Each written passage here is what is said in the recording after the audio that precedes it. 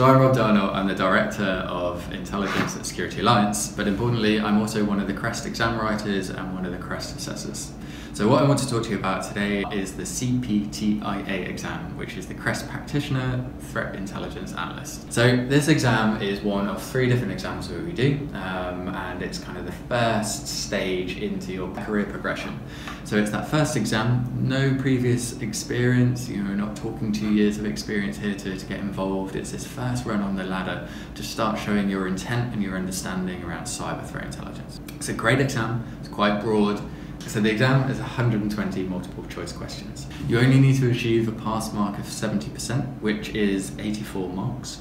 It's valid for 3 years, and it is a good stamp on your CV that shows I know and I can work with cyber threat intelligence. So it's a closed book 2-hour exam, and what it really does is it focuses on the key concepts of intelligence. So everything that you can think of in terms of the intelligence cycle, from that initial direction all the way through to dissemination, is covered.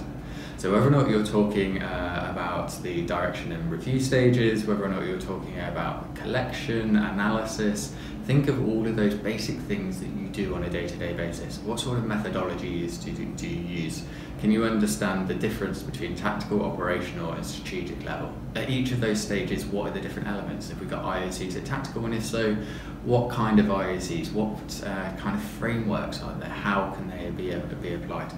Analysis, what sort of bias do you need to think about? What different stages do you go through during the analysis phases?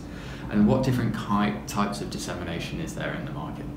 Are you working with human type intelligence, human readable or machine readable? What formats do they take in?